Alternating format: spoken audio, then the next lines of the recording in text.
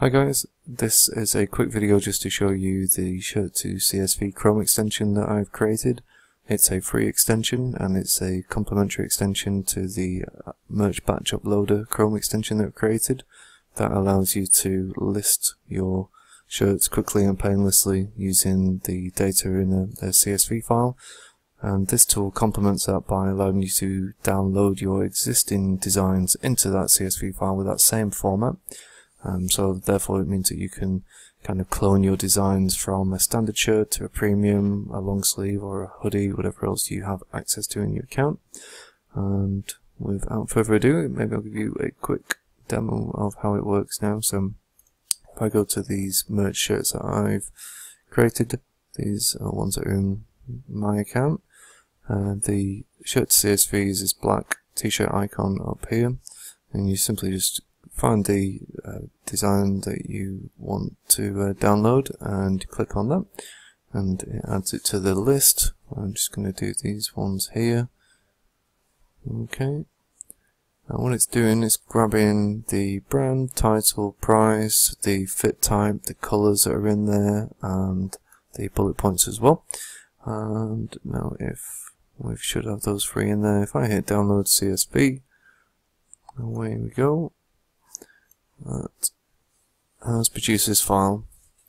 Okay, so just make it a bit bigger, but as you'll see, we've got the brand, title, price, bullet points, and the colours in there as well. So that is great. That's ready to list. And then what we would do going forward is we would go to upload. Let's just pick that one. Upload our design, and whilst we're waiting for that, what we'll do is go to the Merch Batch Uploader, import the CSV file that we've just created. Okay, so that's got our meh t-shirt, straight out of t-shirt, and maybe it's a drink talking t-shirt. Okay, the way this works obviously is just loads the data that's in our CSV file. We've got separate videos on that you can have a look at on the YouTube channel.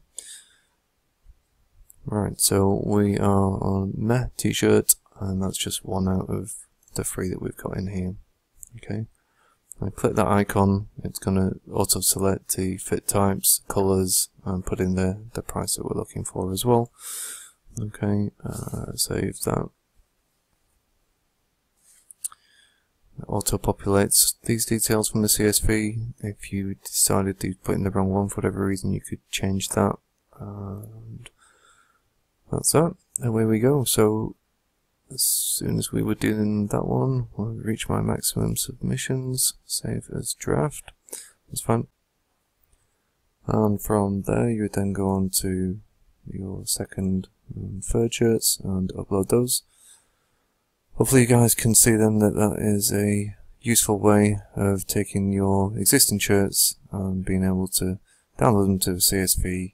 You can then modify them, extend them, copy paste them, and do anything you can in Excel, and then use the Amazon Merch Batch Uploader to then upload the new listings.